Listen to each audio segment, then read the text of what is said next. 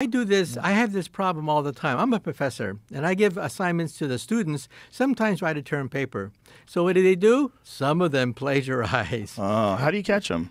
Well, you read the essay, and then you read another essay, and you say, "I've heard that before. I've seen that expression." The old-fashioned way. Yeah, right. The old-fashioned way. Yeah. But you see, that's what a chatbot is. A chatbot is like a teenager that plagiarizes other people's essays, passes it off as their own. Now, I'm a scientist. We like to think about things that are creative, new, innovative, things that'll change our perception of the world. None of that. Absolutely none of that comes from a chatbot. A chatbot simply rearranges pre-existing essays.